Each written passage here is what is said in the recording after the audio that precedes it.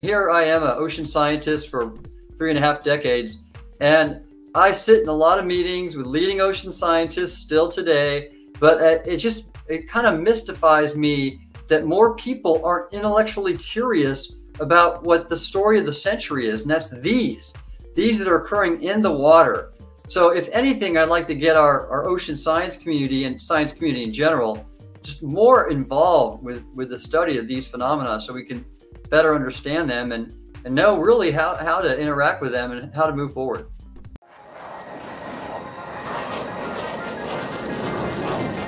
Chris Lado, welcome to Lado Files. Hello, welcome. I'm here with retired Admiral Tim Gallaudet. Thank you so much for being here, sir. How are you doing? I'm doing great, Chris. It's really an honor for me to be with you. Okay, yeah, thank you so much for your time and really for speaking out on the UAP topic. I recently watched your interview with Ryan Graves on the Merge podcast, and I'm really impressed with your support for Ryan Graves. And really, it sounded like you're the only admiral. Does he have any other support, from other flag officers or other generals or admirals that you know of? Yeah, that I know of, no. And in fact, I haven't seen any of my former fellow flag officers speak up on this. And I'm mystified, to be honest with you, because of the relative importance of this issue in so many areas. For Ryan, safety of flight; for Avi Loeb, who I work with, just scientific understanding of our place in the universe. There's just so many things that make this issue so compelling, and I just don't understand why people with my background, similar background, aren't more engaged. You mentioned one 4-star, that said he is interested. It sounds like there is, maybe behind the scenes, there's some sort of activity going on. Maybe they're just scared to publicly announce any support. Well, I think a lot of them still are bound by certain NDAs and they had intelligence backgrounds, and I think that's probably the source of the greatest hesitancy. So it's NDAs related to security classification. I would bet. Yeah, I would bet that.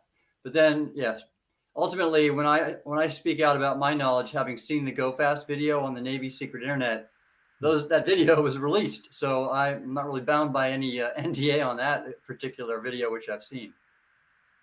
Yeah, I remember you mentioned that the SIPR video went out, or it was an email that went out by video on the secret network, and then it was the next day, I guess, or shortly after, was deleted. Did you ever talk to any of the other people that maybe have been in that chain and then email chain? I did not. I wanted to, and I did talk to my deputy, who was a senior executive and civilian in the Navy, and we of course had a discussion about extraterrestrial intelligence and technology, and pretty much concluded that had to be it. But we didn't follow up further, and I did not in the chain of command, just because it was never discussed again. And again, the email was taken from my computer; it was wiped from mine and everybody who received it. So I concluded that it must have been, and we know now, part of a special access program. And the 2-star who sent that email to everybody, all the subordinate commanders under U.S. Fleet Forces, he obviously was taken out. It was removed, and I didn't really want to get him into any security trouble by highlighting the fact of what happened. That was the reason why I never pursued it further while in uniform. I don't blame you. I don't know what you could have done in that situation. Yeah, exactly. But so you were really in charge of support personnel in which division of the Navy? Was it scientific, or what was your actual day-to-day job? My day-to-day job was operational. I was in charge of all the meteorologists in the Navy and oceanographers and hydrographers. So those are the folks, like you have them in the Air Force. You have Air Force weather meteorologists who give you, or try to give you, a good weather forecast before you fly, or that's what you experienced. We have the same folks in the Navy. They do a lot more, though. They do a lot of oceanography analysis to support anti-submarine warfare. And we made charts of the seafloor using hydrographic ships. And those are all the folks that I oversaw. They were on every aircraft carrier in the Navy, supporting air operations, both in the training ranges and deployed overseas. And then these folks were on 6 of our oceanographic ships, now 7, that are all around the world doing various mapping and oceanographic collection. And then a number of civilians at centers in the U.S. doing weather modeling, ocean modeling, and working with a lot of data and databases and supporting the Navy through that information. I see. And you've also done an amazing amount of undersea, it sounds like, exploration. You have a photo in the back there of you diving. Where is that photo? Yeah. This is, so when I was leading the National Oceanic and Atmospheric Administration, NOAA, that's the Navy's top ocean, weather, climate, and environmental agency. And that picture is from Lake Huron, and it's in a place called the Thunder Bay National Marine Sanctuary. These are like, the National Marine Sanctuaries are the nation's national underwater parks. And so in Thunder Bay, for example, the park preserves a number of old shipwrecks, and I'm diving there on one of the shipwrecks. And then there's other national marine sanctuaries like that in Florida Keys, which its goal is to preserve and conserve coral reefs down there. We have several out in California that are designed to protect the ecosystems out there, like kelp forests, et cetera. There's 15 total. Excellent. And you also mentioned Avi Loeb. Actually, most of my audience should know Avi Loeb has recently found the spherules out at the ocean floor. And you have a friend you mentioned as well in the Merge podcast that actually checked out some coordinates out under the Catalina or nearby the Catalina Islands. Amazing effort there. Can you explain what he found and what your thoughts are on that area? Right. That was interesting. There is a geologic feature that I described on Ryan's show that right now I've not been able to find a natural explanation for. It looks like a wedge taken off a thing called a knoll. It looks like an underwater ridge, basically. And a wedge from it was totally carved out and horizontally displaced 2 kilometers. It's on the seafloor. It's at a depth of about 700 meters. And of course, I just want to find an explanation for it, but it does cause one to speculate. Is that evidence of undersea UAP interaction with the seafloor, or a location for undersea infrastructure where these things go? And so that's what my friend, Victor Vescovo is his name. He's a world famous undersea explorer. He's been diving in all the deepest trenches of the world, and a human occupied submersible that he built. And he also acquired the ship to do it. And he spent $50 million of his own money to go mapping and exploring all around the world's oceans. And so at the time I knew him, I had an agreement signed with him when I was at NOAA for him to map and explore the oceans and share his data with us. And Victor, as we stayed in touch, told me he was going to do some checkout data collection of a new sonar system he put on a ship. And when I heard about it, it was off SoCal, and we were hearing all this news about SoCal UAP. I said, hey, if you really want to do a underwater expedition like none other, I got some coordinates for you.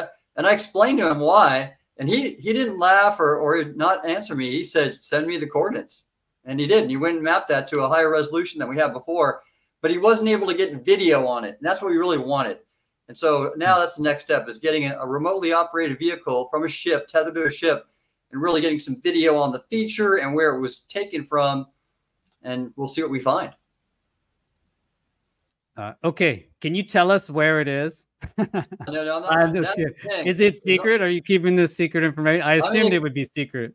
I'm keeping the coordinates close because I've been approached by a producer from Netflix, and he may be funding an expedition to go dive on it.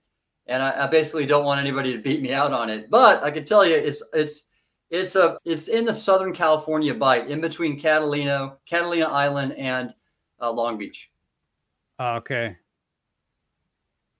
So down in this area. Yeah, in between. Yeah, where's Catalina? Right. Yeah, it's in that region. Oh, cool.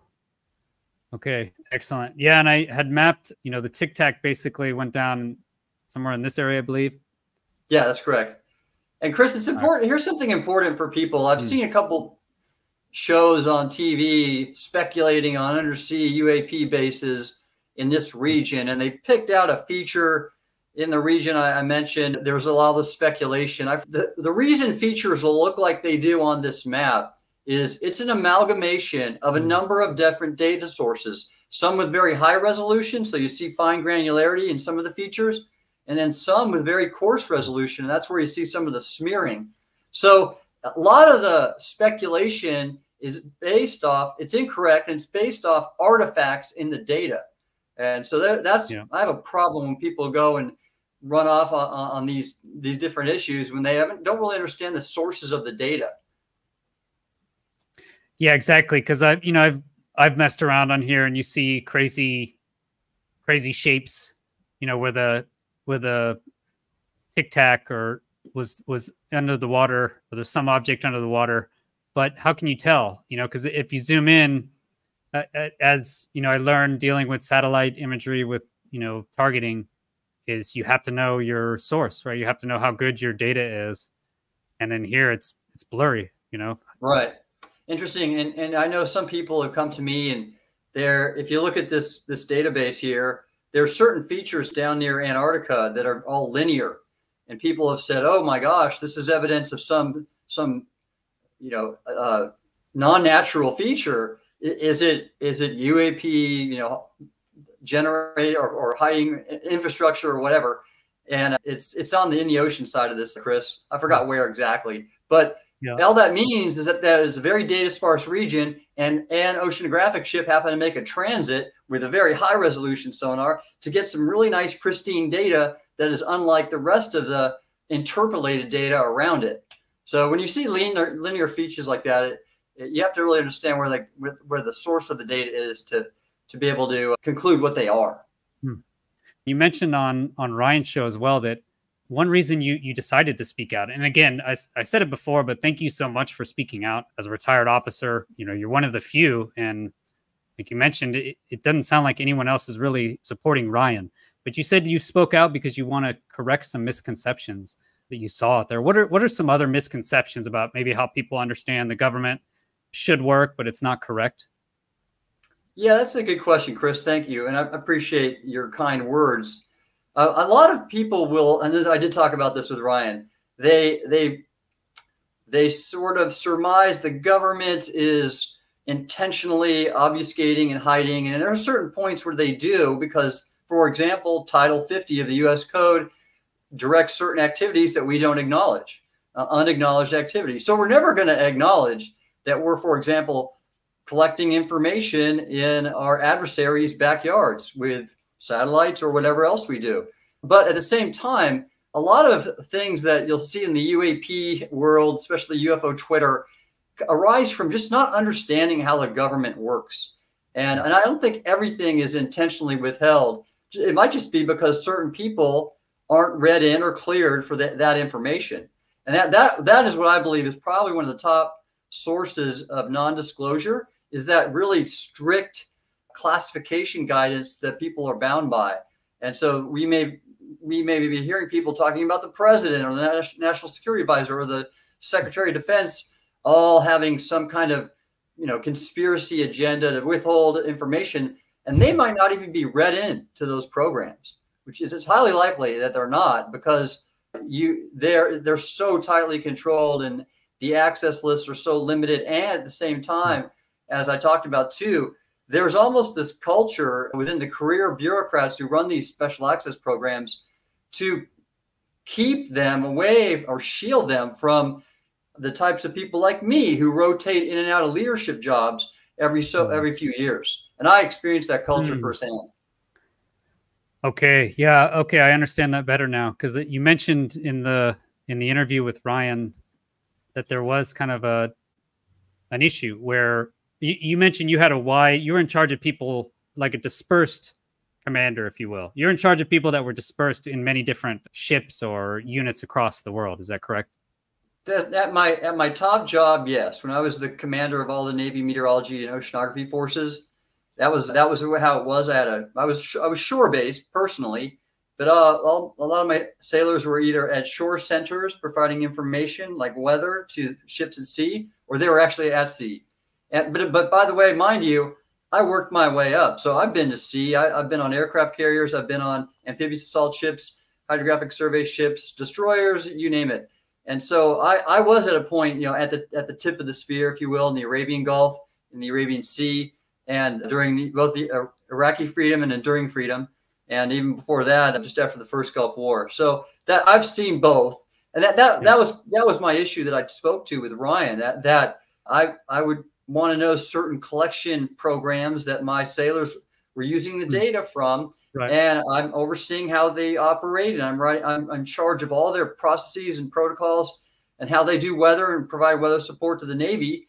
And then, and I had individuals wanting me to keep me from being read into certain collection programs because I didn't have a need to know. I wasn't at the pointy end of the sphere. However, I was directing all the activities and the support infrastructure framework for these sailors. And that wasn't a huge issue for me, but it was an example of how that occurs. I guess what I wanted to sort of use that to illustrate is the validity of this Wilson memo that you probably have covered in previous shows. Have you? Yes.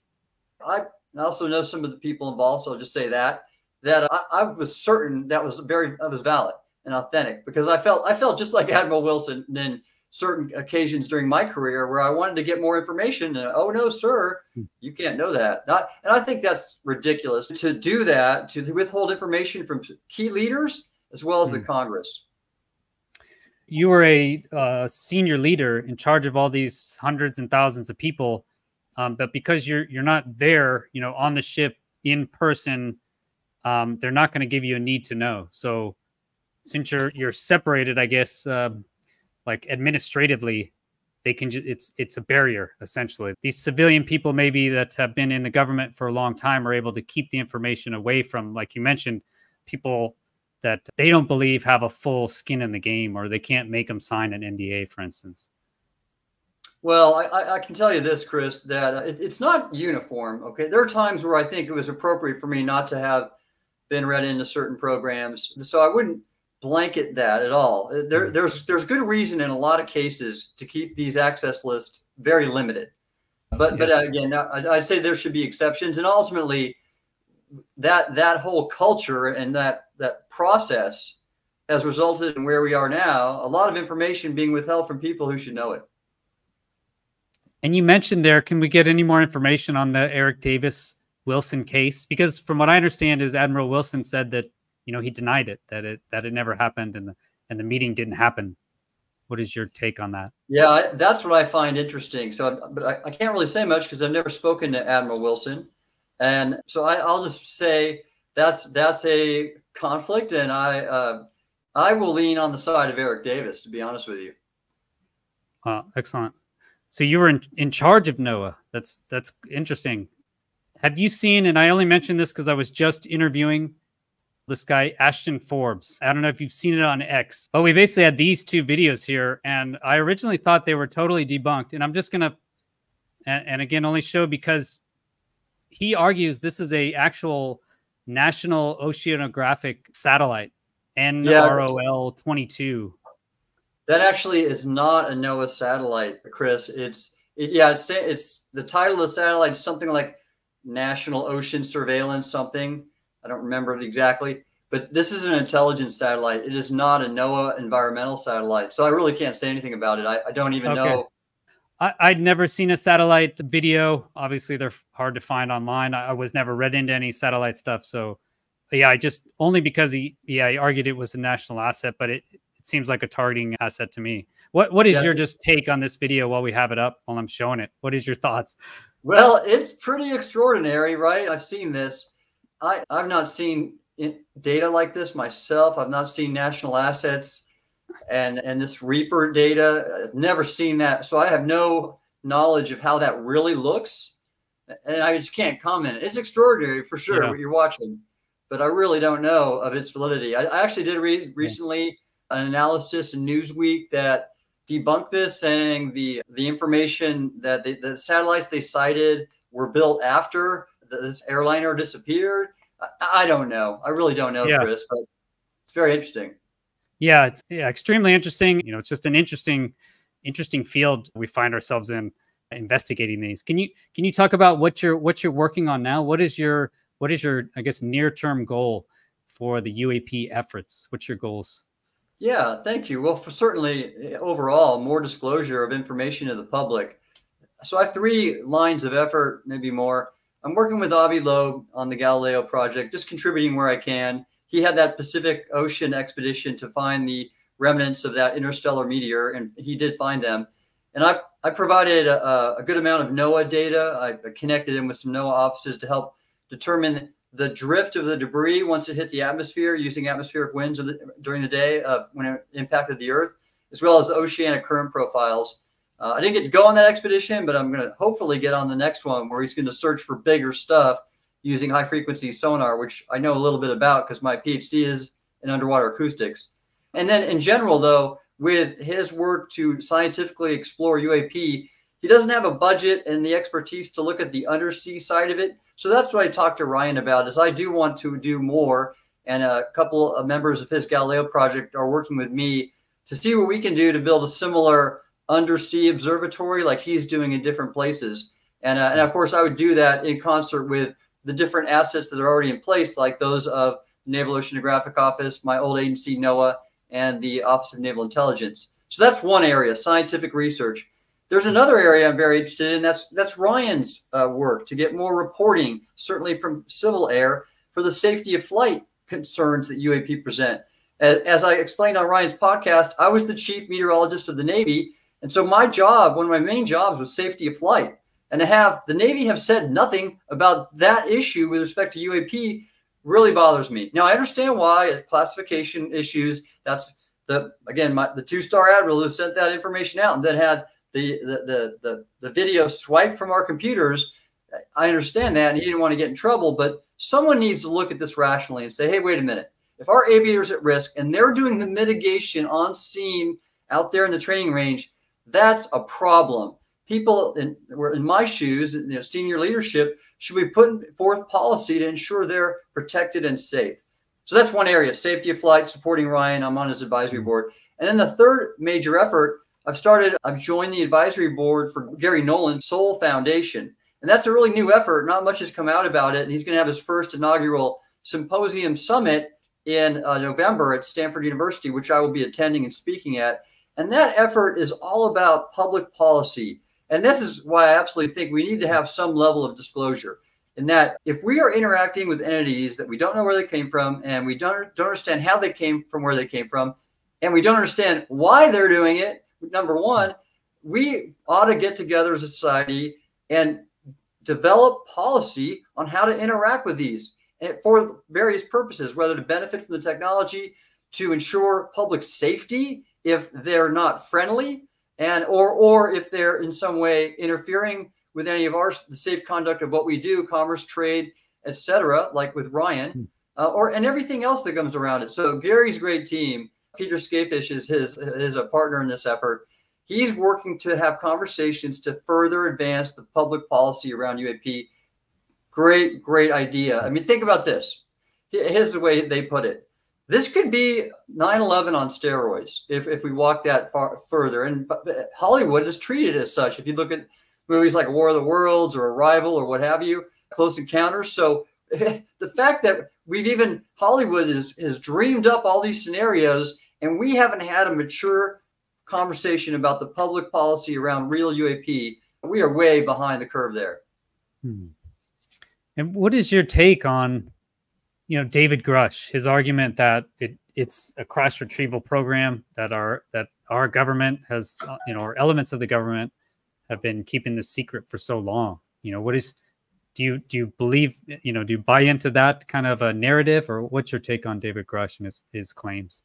Yeah, that's great, Chris. Well, first of all, I think he's 100% credible. And I think what he testified to is correct, is real.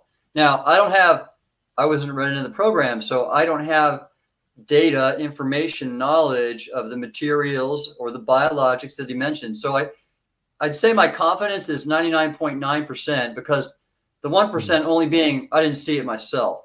But I know how the system works. And, he's gone on other shows and productions, if you will, on YouTube. And he's 100% legitimate. I was read into programs like his, and I understand how things work. And when he testified, he was absolutely credible. I mean, the whole thing about him and his PTS, that post-traumatic stress, and them trying to bury him or somehow reduce his credibility or question it because of that was so harmful and wrong. I've worked with Navy SEALs for one of my times in my career, and they all have come back with PTS. Real credible, solid heroes like him in Afghanistan. So in no way should we ever think that will degrade or undermine his story. I think he's 100% credible, and I've seen the systems that he's worked in, and I get everything about what he testified to. And again, a lot of the public doesn't know that. They've not worked with the DoD. They don't understand classification processes. That guy is 100% the real deal. And I even wrote an article about it after the hearing. Yeah. And he mentioned actually that they used his PTS prior to him going public. It was almost to try and stop him from coming out for the reprisals. And it seems like there has been a lot of reprisals or pressure against the whistleblowers. I guess my own personal belief is that we have serious issues as a nation dealing with issues such as Edward Snowden and Julian Assange. You know, I know they're very controversial. Not in my lifetime will I ever endorse either of those two. However, yeah, I will speak in favor of Grusch and what he's doing. I'm going to talk about undersea UAP because I'm an expert about ocean things. And I'm not going to really go anywhere else. So, yeah. and this is one of those issues. Okay, excellent. And so what is your take on the disclosure? Lou Elizondo basically posted a tweet yesterday, and it was a very optimistic tweet. You know, I'll show it here on the screen for us. But basically, he's saying that 2024 will be a banner year, essentially, for UAP disclosure. David Grusch mentioned kind of the same thing in his Yes Theory. He said in February, we should expect some sort of event, and then he expects some sort of executive branch, you know, statement by the end of the year is his hope. Do you have any more information on that, or what's your take on that? Well, I know that it's not uniform in the Congress and the executive branch, and as evidenced by the White House, the Director of National Intelligence, the NSC, no one's speaking in favor, and Sean Kirkpatrick in terms of Grusch's testimony. So that's a problem. It's going to be really hard to get the executive branch to open up. And in fact, it's going to be impossible short of legislation, which I also talked about on Ryan's show. So that's it. We really got to get that legislation passed. But I know there's certain members that don't want it passed for various reasons. And that's going to be a challenge. But I'm like them. I'm optimistic. I think there's a great need for it. And there are a lot of people behind the scenes talking with staffers like Lou and Chris Mellon that are working to get that done. And I'm eager as well. I think it's really long overdue. I too don't want to see some of the technology released only because of the national security implications, but there's just certain aspects about UAP and acknowledgement of them and what they are and the nature of them that we really have to get out there in a public forum, again, so we can develop the proper policy, maybe advance important technology needs and others. I also think Lou and David, they're pretty savvy. They're in this issue. They're in the middle of it. So I trust their outlook. Okay, excellent. Yeah, I was just speculating that the NDA 2024 that you mentioned, that amazing act, the UAP Disclosure Act is what they even called it, an amazing act in there. Yeah, that was requiring a presidential panel. I was interested to see. I think a 9-person panel, and so I was wondering if that's the event that we're expecting in February. You know, the formation of this panel, and then that may lead to some sort of a discussion from the president. I don't know. Does that? Well, that's right. Yeah, because the law, if that's passed, if the UAP Disclosure Act is passed in the law, then that just sets forth everything in it and the establishment of the panelists and everything they're going to do. Yeah, that is what we hope for.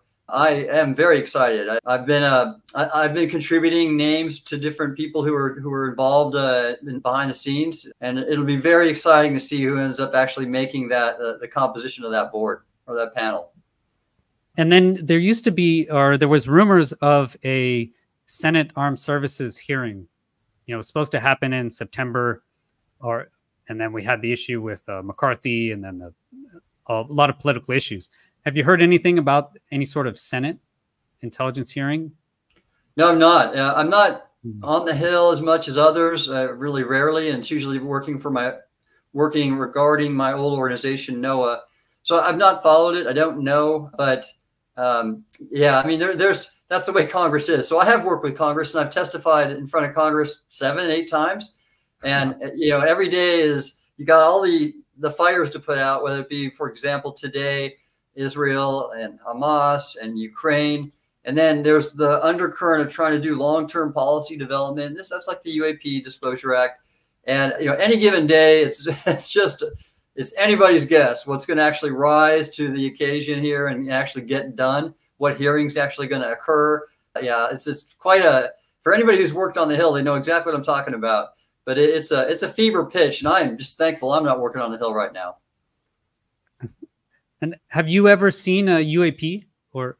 You know, interestingly, no, I've not. And so that's what it is. But I saw the video on the Navy secret internet of the Go Fast before it was released, and that was enough for me, as well as just knowledge of people and others who have. I've begun to interview people, especially those who have undersea UAP observations, and I'm receiving some amazing stories of all sorts of types of observations under the water and those that go transmedium. And it's only convincing me more of the need to do this. I shared with Ryan, it's amazing where these things come up. I don't go out on any given day and intend to talk about UAP to anybody I meet on the street, but sometimes it comes in conversation. And that's happened that one day I went fishing down the Florida Keys, and my guide is telling me about that, saying, "Hey, do you know about that hearing?" And I said, "Well, I was in the front row." So with you, Chris, and we started talking, and led me to interview this other guide who has had multiple observations. He's seen jet F-16s, your old aircraft from Homestead Air Force Base, sortie after them. Quite incredible. And these stories come up almost weekly to me for new accounts and instances that people want to come out now, because someone like me, a credible authority, is interested in the topic. And I've actually interviewed John Ramirez. I don't know if you saw that interview. Quite interesting. He's mentioned ASW. So I guess tracking things underwater, specifically submarines. You mentioned there you did your PhD thesis. How does that work? I don't know. Can you just give? I tried to look online. You know, I think a lot of this stuff is obviously highly classified, but what is the basic premise of tracking undersea objects, and how could we use it for UAP detection? Yeah, there's two ways, Chris. First off, active sonar is taking a transducer, a sonar that can generate a pulse of energy in the water, and it's in the form of sound, and a sound wave will propagate through the water at a certain speed and in a certain direction, and the reflection of that sound off an object like an adversary submarine then will return to your sonar, and you can listen to it. And the time it takes, knowing the speed of sound, which is complicated based on the differential density based on ocean currents, temperatures, salinities. So sound waves don't necessarily travel straight, and that makes detection difficult. But ultimately, like with radar and just like with visual observations in the atmosphere, you get an form of energy that'll bounce off the object and come back. You receive it, and you can determine basically how far away it is and at what direction. Same goes, though, if you just want to what they call passively listen. And therefore, when a submarine, for example, or a UAP is moving through the water and somehow generating sound through friction with the water, or potentially a propulsion system like a propeller that also creates sound, you can passively listen for those sounds with a sonar. And it's a little harder, but there are ways to determine the location, the angle, the bearing and range of it to you, and then its speed of movement. So those are the two principal ways: passive and active acoustics. But then, you know, ultimately, like in the atmosphere, some of the observations sort of defy our knowledge of how objects move in the water and even how sound travels in the water. So that's one method, right? What's the other method of tracking objects? Well, you can use light, but so just like an optical device, and optical means the detection exists. You can see that picture of me scuba diving, and so obviously you can detect things at a certain range. It's more difficult because the water isn't a really effective medium for the transmission of light. And I mean, there are also magnetic type of detection capabilities that can get classified quick, but that's another means. And actually, a lot of people in my world, of the environmental science world, will use magnetometers to study the geological nature of the seafloor. Okay. Yeah, I remember. Didn't the Russians make some submarine that wasn't magnetic? I don't know about that. I'm unaware of that. Yeah, there's crazy technology. I don't know, under the sea, I don't think many people know much about. I've heard of one UAP underwater. That was from Science Bob McGuire, saying that he was on a ship that a UAP apparently went by very quickly. The radar operator noticed. Do you know of any, I guess, undersea UAPs? I do, several. In fact, gosh, they're just coming out all over. Of course, David Fravor observed something on the water under the Tic Tac, and that was some kind of observation. I've had a submariner come to me, a Cold War era submariner, and describe for me something on sonar that really can't exist. It's the speed and movement of it. I've seen information just recently about objects going transmedium. This is data collected from Jerry and John Tedesco, who are on the Galileo project. They've developed their own collection system using X-band radar, EOIR, and some other means, acoustic. And they've seen objects, spheroids, basically, only detectable in the IR, not visible. So you wouldn't see them if you were looking with your eyes. But he has all sorts of good data that shows them going in and out of the water, and others moving all around. I could list a few more, but yeah, so these are coming up quite a bit now, and I'm working to collect some more data and maybe get some more patterns of activity, and again, get some research studies sanctioned at the national level by the groups I discussed in the Merge podcast with Ryan. Okay, excellent. Is there any way we can go to look at that data? Jerry and John have not published it, and everything else have been confidential reports right now. So you're not going to find much online. I think that one that's from the USS Omaha in Southern California of an object going into the water, that's out there. So it's pretty limited on what you could find right now in terms of undersea UAP and transmedium activity. But yeah, that's one of my other goals, is to uncover some of that. I just want to close with something. Here I am, an ocean scientist for 3.5 decades, and I sit in a lot of meetings with leading ocean scientists still today, and we're tackling all the things that need to be tackled, whether it be ocean pollution or climate change warming that's hurting fish and other issues, negative and positive. But it kind of mystifies me that more people aren't intellectually curious about what the story of the century is, and that's these that are occurring in the water. So if anything, I'd like to get our ocean science community and science community in general just more involved with the study of these phenomena, so we can better understand them and know really how to interact with them and how to move forward. And yeah, thanks. You mentioned in the Merge podcast as well that stigma does seem to be dropping, because you said that you asked for funding for one of these cases, right? Or to at least look into UAPs in some instance scientifically, and they didn't laugh. They actually took it seriously.